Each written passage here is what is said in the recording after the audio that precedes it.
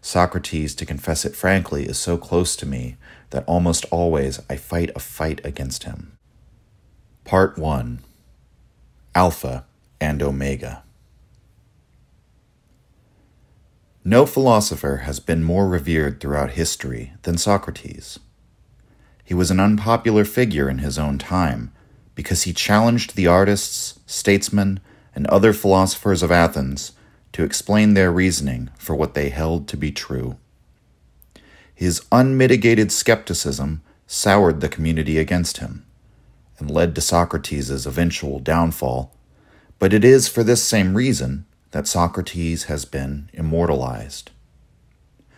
The persona of Socrates and his arguments come to us primarily through the writings of his student Plato. Contained therein is a jewel of world literature, a philosophical treasure trove.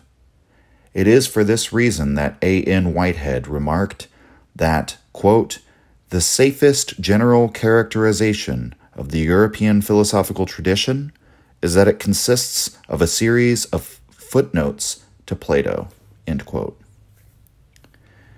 Whitehead was not saying that Plato figured out all of philosophy. The ideas of Socrates are not valuable because they are indisputably true. What is valuable in Plato's writings is the archetype of Socrates. It is the Socratic method, the Socratic approach to life, the personal ethic of subjecting every truth to interrogation. This is the blueprint for the philosopher and his ethos. In Whitehead's words, quote, "Plato's inheritance of an intellectual tradition not yet stiffened by excessive systematization has made his writing an inexhaustible mine of suggestion," end quote. Socrates and his student Plato launched a philosophical dialogue that has continued for millennia. As a general rule, all Western philosophers from Descartes to Rousseau to Kant to Schopenhauer more or less paid their tributes to Socrates, maybe even especially when they criticized him.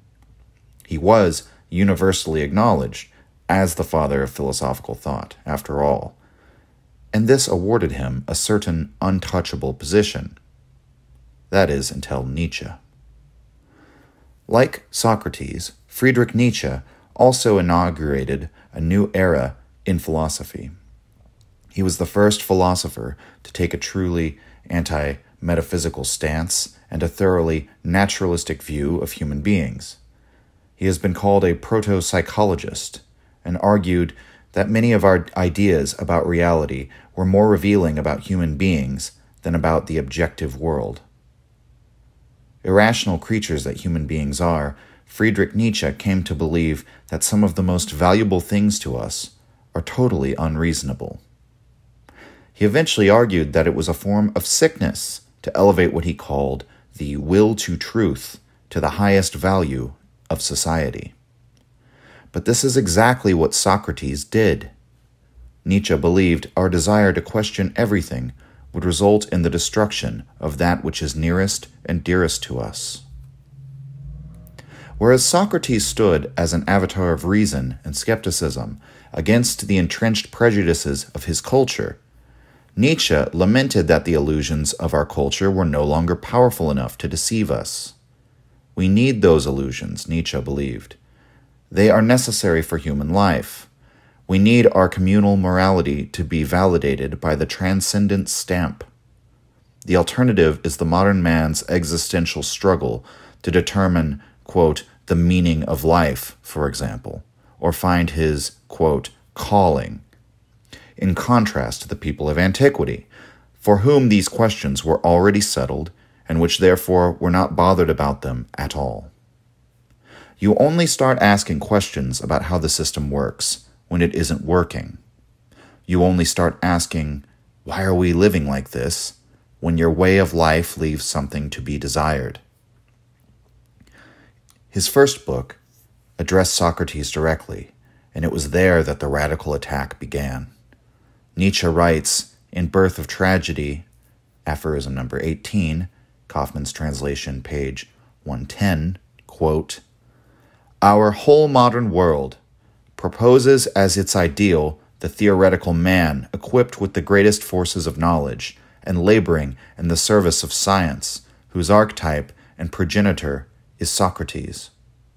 How unintelligible must Faust, the modern cultured man, who is in himself intelligible, have appeared to a true Greek?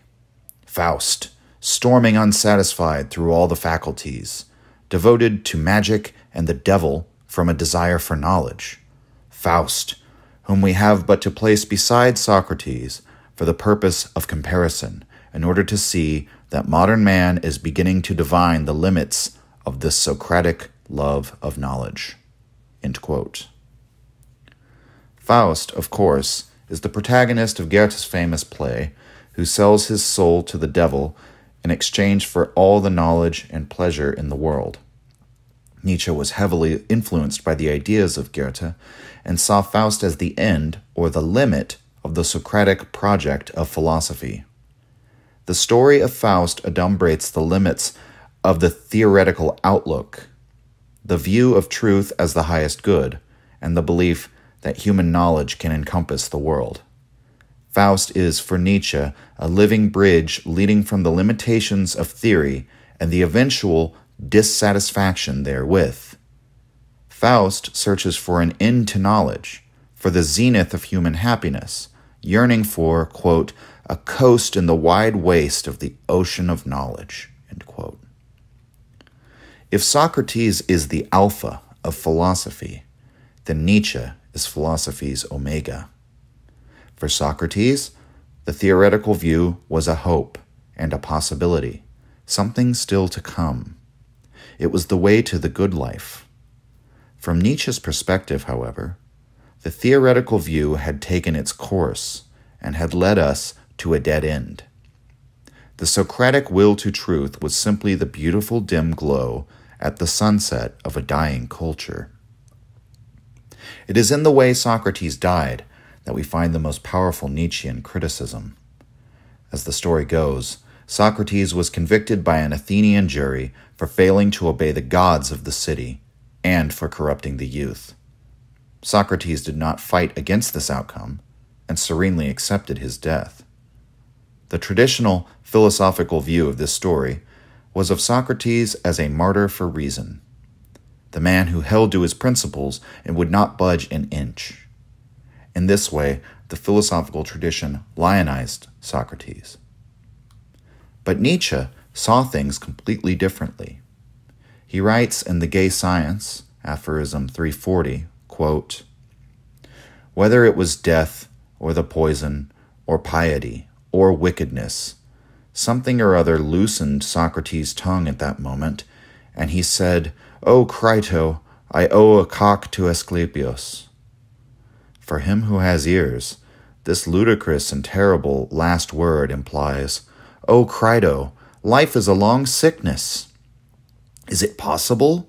A man like him, who had lived cheerfully and to all appearance as a soldier, was a pessimist. He had merely put on a good demeanor towards life, and had all along concealed his ultimate judgment, his profoundest sentiment. Socrates had suffered from life." End quote. By invoking Asclepius, the god of medicine, Socrates was implicitly calling life a disease, and death the cure.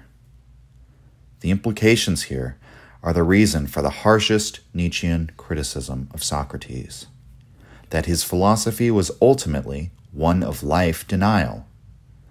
Man as a rational being is incompatible with man as a living being. By associating ourselves with our rational mind, we grow disenchanted with our physical body and its limitations. We grow to distrust our own nature, carnal and irrational as it is. For whatever respect he had for Socrates, Nietzsche repudiated this viewpoint. It's not uncommon to find amateur commentators on Nietzsche who will tell you that Nietzsche hated Socrates.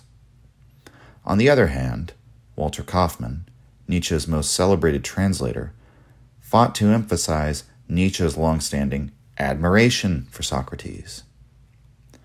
In truth, Nietzsche's position on Socrates is multifaceted. There are both genuine nuances and stark inconsistencies in his thought. Frankly, his relationship with Socrates was not unlike a relationship with a real human being, fraught with complexity, with moments of both great affection and great antipathy.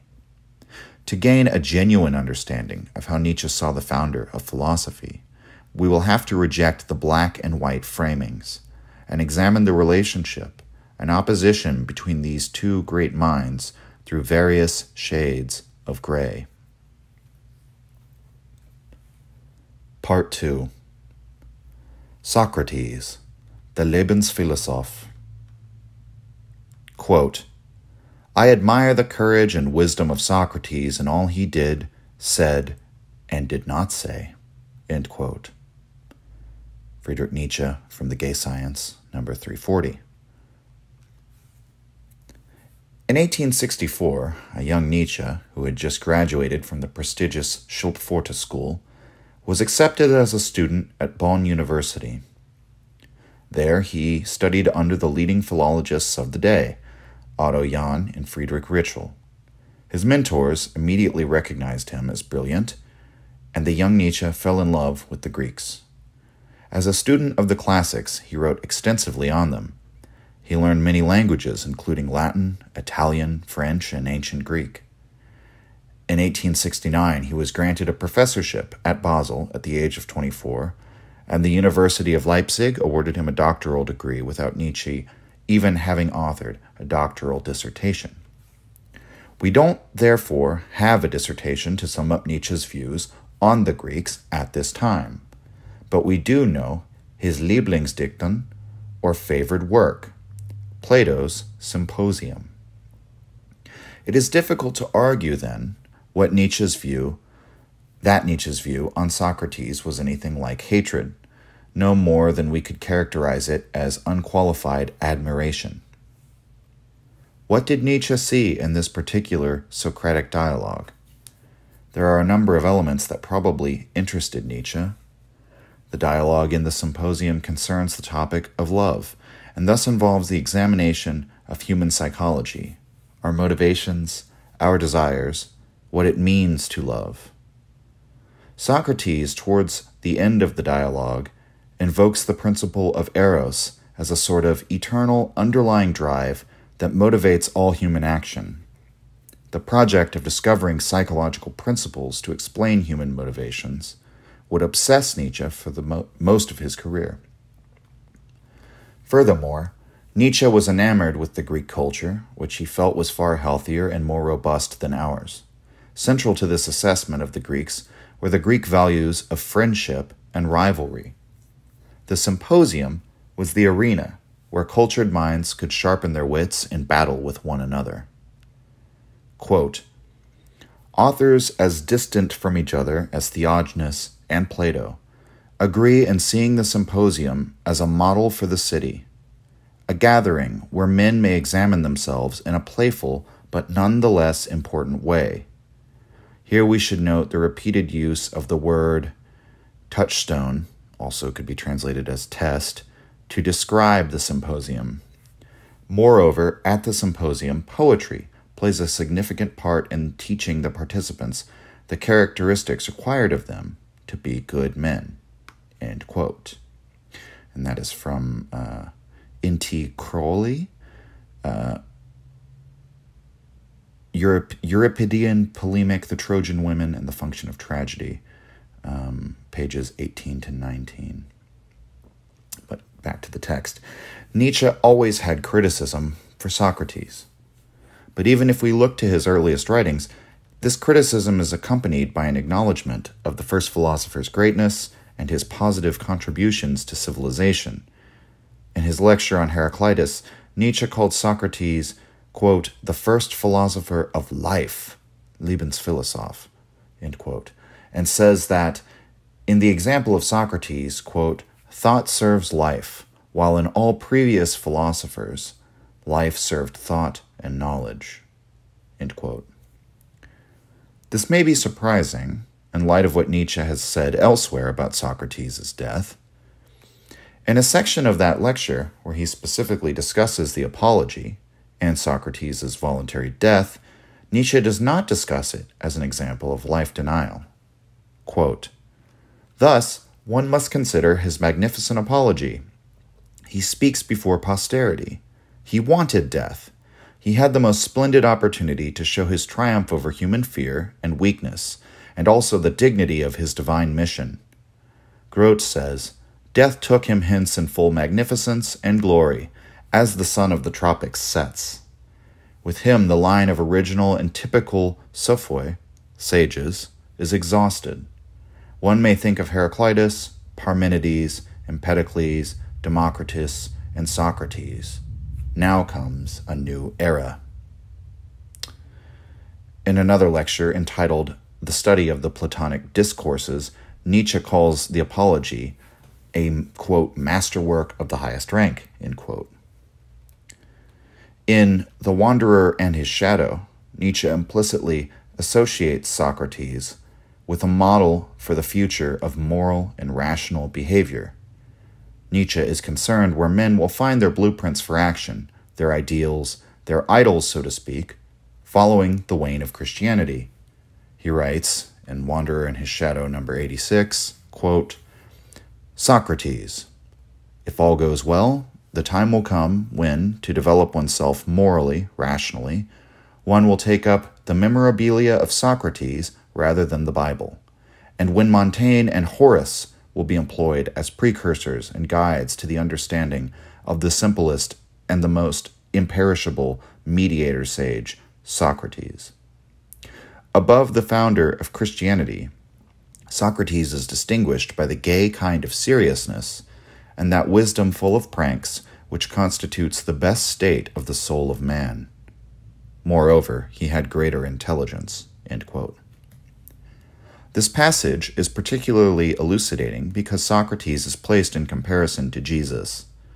Nietzsche's opinions on Jesus are still complicated, but a little easier to understand. In his view, Jesus is a rare, exceptional individual who lived in total denial of the world. Like Socrates, his followers would change the meaning of his message profoundly. But unlike Socrates, Nietzsche would never associate Jesus with, quote, "gay seriousness" and, quote, "the best state of the soul." Nietzsche wrote of Jesus as a profoundly sick soul, in spite of how powerful his example may have been. We'll return to the question of Jesus and Socrates when we examine Socrates' death in more detail. To put a fine point on the argument for Socrates as Lebensphilosoph, and thus as a kind of role model for Nietzsche, we may simply compare Socrates' iron skepticism to Nietzsche's own persistent interrogation of the morality and the beliefs of his own time. Nietzsche muses in The Dawn that inquiring into the moral values of one's society is in itself immoral and dangerous. This is perhaps why, in Twilight of Idols, he really plays up the association of Socrates with criminals. Nietzsche himself engaged in this kind of criminal behavior. The words immoral and dangerous mean something quite different to Nietzsche than they do to most people. Even though he attacked the illusions that are necessary for life, the attack on those illusions may itself have been necessary. Nietzsche explains this principle in Twilight of Idols' first section, Maxims and Arrows, number 36, quote, "Are we immoralists harming virtue? No more than anarchists harm princes. Only because the latter are shot at do they once more sit securely on their thrones. Morality must be shot at." End quote. The most flattering possible Nietzschean picture of Socrates is therefore that he was a, quote, "master criminal" in this respect. He shot at the Greek morality like no one had ever shot at it. Part 3. Socrates, the Decadent. Quote, "Did the wicked Socrates corrupt Plato after all? Could Socrates have been the corrupter of youth after all? Did he deserve his hemlock?" End quote. Preface to Beyond Good and Evil.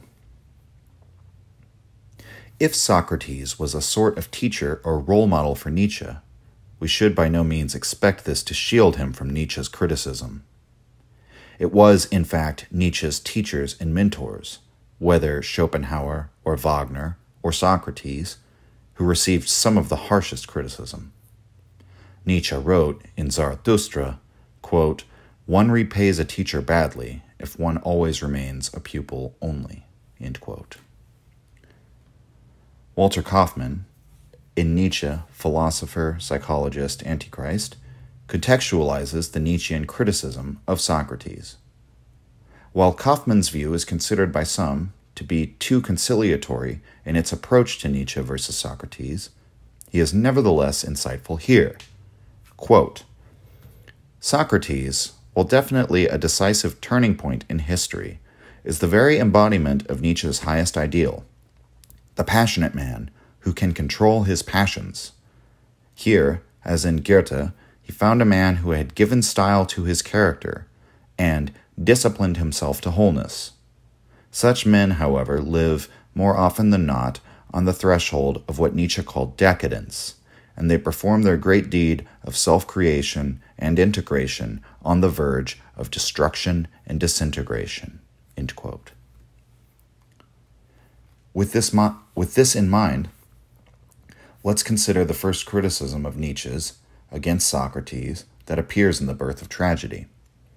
In this work, Nietzsche calls Socrates the, quote, "mystagogue of science," who initiated a new school of philosophy that elevated logic, inquiry, and skepticism to the top of the culture's table of values. This is how Nietzsche characterized the Alexandrian era of ancient Greece.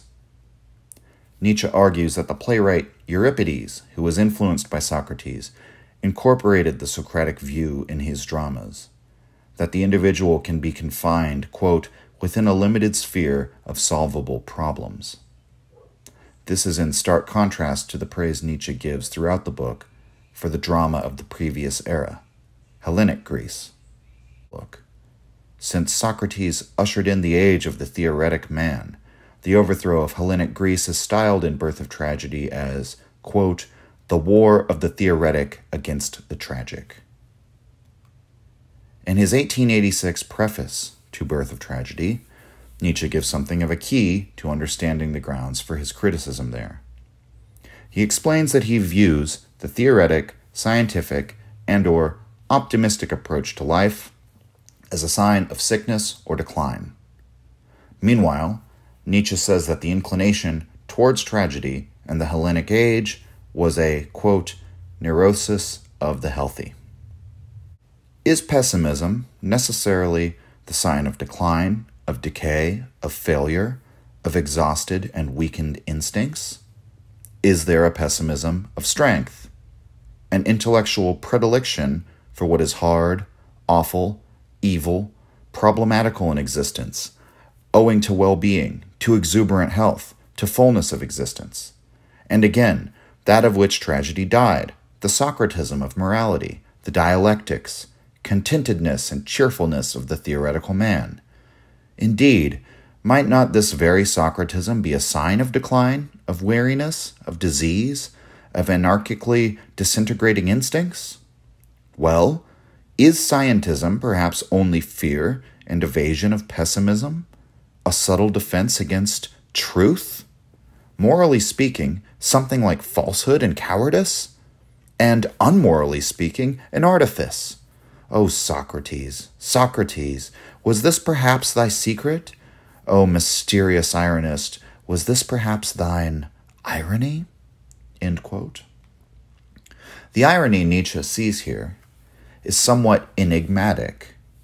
Socrates strikes down the myth of Athens, but in doing so creates his own myth. This myth is logic, or to speak more practically, science as a solution to the problem of life.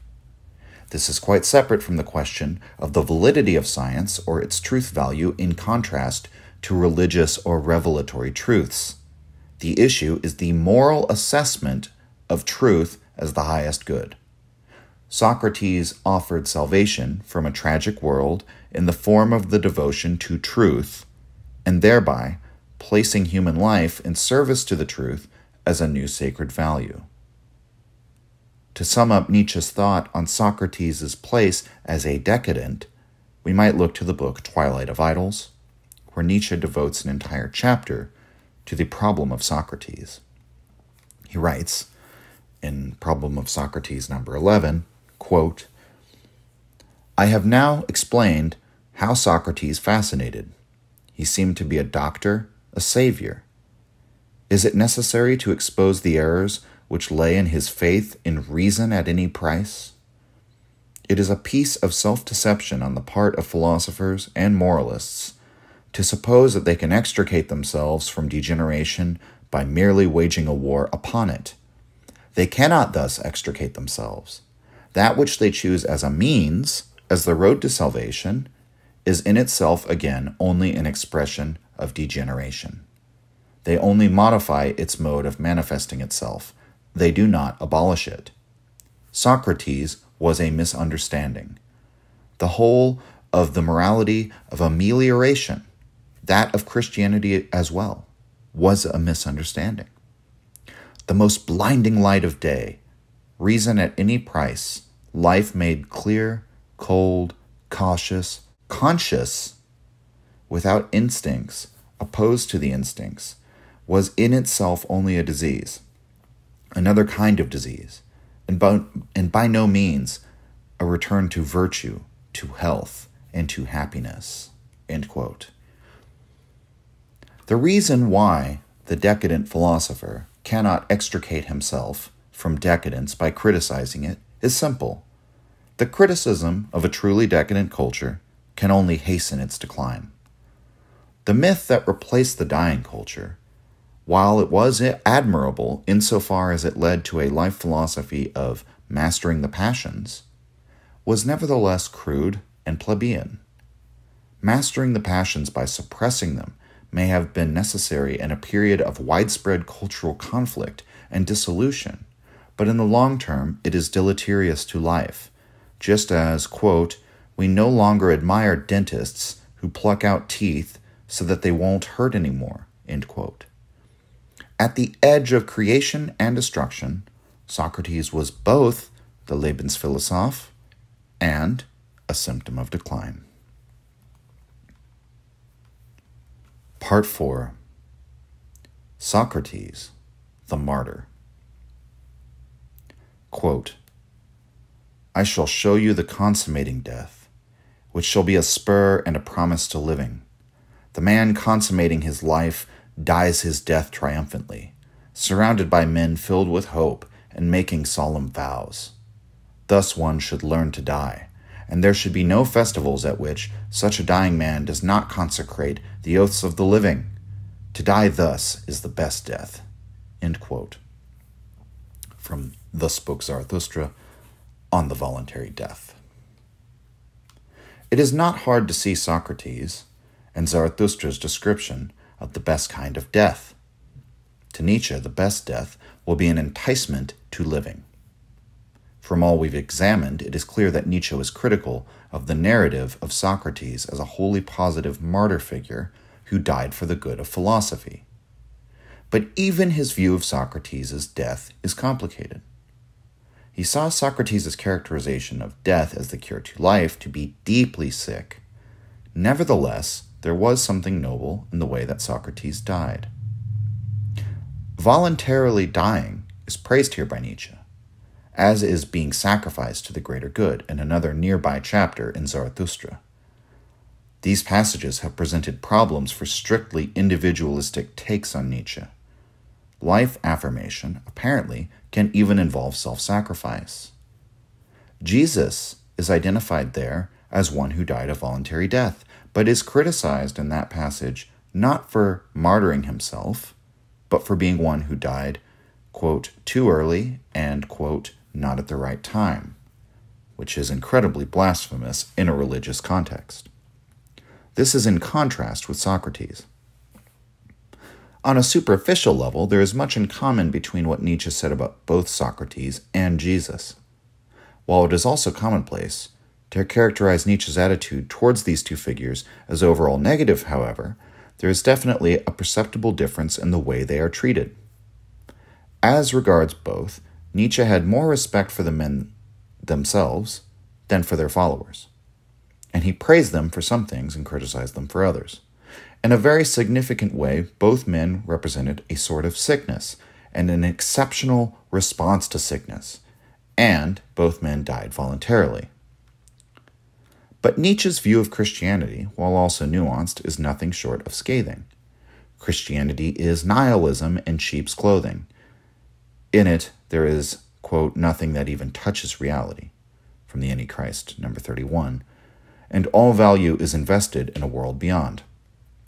According to the myth of Jesus that would follow him, Jesus dies in a contrived cosmic drama, in a death that cannot really be called free. Not free in the Nietzschean sense, anyway. Jesus invites death because he lives in the immediate kingdom of heaven and has no attachment to this life or this world. Jesus denies that there was ever anything of value in the physical world. For Socrates, however, his death is a statement, a repudiation, a matter of principle. There is something valuable in this world, the pursuit of knowledge. Socrates dies because he refuses to compromise himself in this quest. In effect, Socrates is dying to preserve what he is, and not betray the mission that had thus far guided his life. To the old philosopher who'd endured to a ripe old age, what better way to live his truth and leave his imprint on history? Socrates' death is therefore treated with far more ambivalence than Christianity. As is a common tack with Nietzsche, his martyrdom is viewed as something necessary rather than something simply good or bad. He writes in The Twilight of Idols, The Problem of Socrates, number 9, quote, Socrates divined still more. He saw right through his noble Athenians. He perceived that his case, his peculiar case, was no exception even in his time. The same kind of degeneracy was silently preparing itself everywhere. Ancient Athens was dying out. End quote. Nietzsche seems to have just as much scorn as he does respect for the fact that Socrates was, quote, the buffoon who made others take him seriously, end quote. He references Socrates' ugliness and plebeian descent in this section. Nietzsche says that we must not be ungrateful to Socratism, however. He argues that Socrates, quote, understood that all the world needed him, his means, his cure, his personal artifice of self-preservation. One had only one choice, either to perish or to be absurdly rational, end quote. It is telling, the fact that we find this nuanced characterization in even the most critical Nietzschean take on Socrates, the Nietzschean interpretation of his death. To return to the first attack on Socrates in The Birth of Tragedy, Nietzsche wonders what might have happened to European civilization had there never been a Socrates. This is in Birth of Tragedy number 15, quote, in Socrates the one turning point of world history. For if one were to think of this whole incalculable sum of energy as not employed in the service of knowledge, then the instinctive lust for life would probably have been so weakened in general wars of annihilation that suicide would have become a general custom, and individuals might have experienced the final remnant of a sense of duty when strangling their parents and friends, end quote. We might be skeptical that Socrates might have actually had such a monumental effect on the whole course of world history as to prevent the world from degenerating into road warrior simply by means of his sacrifice. But regardless of this, Nietzsche saw Socrates' martyrdom as not without its positives. At the very least, he thought it was better than the alternative. Part 5. Socrates, the critic. Quote, Plato seems to have received the decisive thought as to how a philosopher ought to behave toward men from the apology of Socrates, as their physician, as a gadfly on the neck of men, end quote. That is Nietzsche from the lecture on the Platonic Discourses. Socrates was known as the gadfly because he stung at anyone who claimed to have definite knowledge. Some criticisms of Socrates have thereby framed him as nothing more than a critic, one who attacks the previous claims to knowledge but does not leave anything in the place of those claims. As the mystagogue of science, Socrates places all values beneath the values of scientific inquiry. But the myth he leaves in place of the old myth is not equal to its task. There is something incomplete or insufficient in what Socratism offers. It fails to incorporate the passions as anything other than the opponent of reason. Scientific inquiry cannot enchant our world with the cultural illusions we need. Socratism may admit the passions as indelibly human. They remain a flaw of humanity in this worldview. Socratism, as we briefly touched upon above, sets the man as the rational animal against man as the living animal. Kaufmann's explanation of this is that Socratism alone offered salvation from the, quote, age of disintegration and degeneration. Socratism alone could prevent the premature end of Western man. Yet, to have to fight against the instincts, that is the formula for decadence. Socrates' ideology is an Alexandrian denial of the irrational, of the arbitrary, of the myth. It thus signifies an attack on the Dionysian celebration of the annihilation of the individual and his ego by the total immersion in the instincts. Kaufmann continues, quote, Socratism itself is decadent and cannot produce a real cure. By thwarting death, it can only make possible an eventual regeneration, which may not come about for centuries. End quote. So where does that leave Socrates? Well, despite the fact that he is a decadent and cannot show the way out of decline and sickness, he is nevertheless valuable insofar as he is a masterful critic and a master of rhetoric. We should take note that Nietzsche saw the test or touchstone of the symposium as a bastion of Greek cultural greatness, and the sparring and rivalry of intellects as the zenith of friendship. Nietzsche writes in Twilight of Idols, Problem of Socrates number 8, quote, he was the first fencing master in the best circles in Athens. He fascinated by appealing to the combative instinct of the Greeks. He introduced a variation into the contests between men and youths. End quote. As we've noted, the image Nietzsche gives of the archetype of Socrates is not dissimilar from the role taken on by Nietzsche, who is considered a proto-psychologist and cultural critic. Arguably, we also find some of the most valuable ideas of Nietzsche in what he criticized or attacked, and in the way that he did so. Nietzsche combated the accepted morality of his day, and in doing so, similarly introduced a variation into the philosophical contests that had become stagnant and dogmatic. Perhaps because of these qualities, Nietzsche comes back around to praising Socrates in his autobiographical work written during his last productive year, Ecce Homo. There, he implicitly compares himself to Socrates numerous times. While Ecce Homo obviously places Nietzsche in comparison to Jesus, Kaufmann has argued that Ecce Homo is also Nietzsche's apology. Nietzsche claims in the section, Why I Am So Wise, that the reason for his wisdom is his opposition to his contemporaries.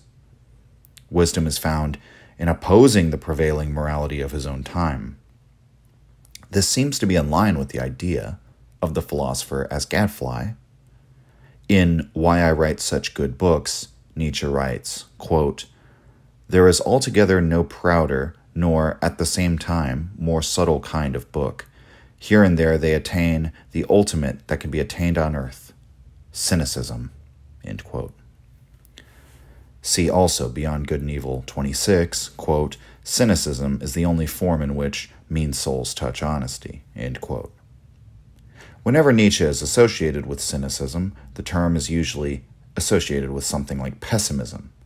Here Nietzsche means cynicism to be roughly synonymous with cultural criticism and general naysaying. Part 6. Socrates, the Destiny. Perhaps the best summary of Nietzsche's view on Socrates is found in the preface to Beyond Good and Evil.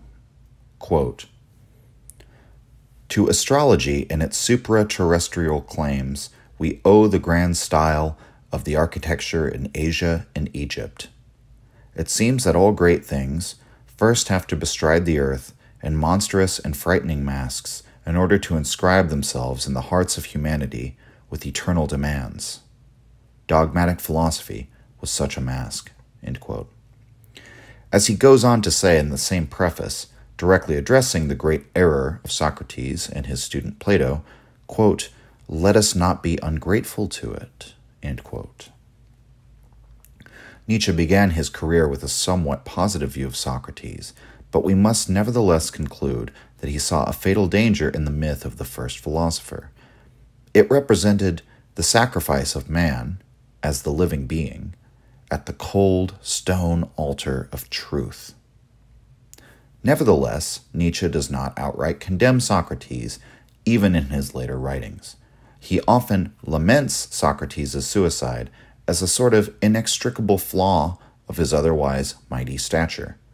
To Nietzsche, Socrates is not an unqualified hero, but more like the typical protagonist of a Greek tragedy, the extraordinary, virtuous man with the flaw that brings about his downfall.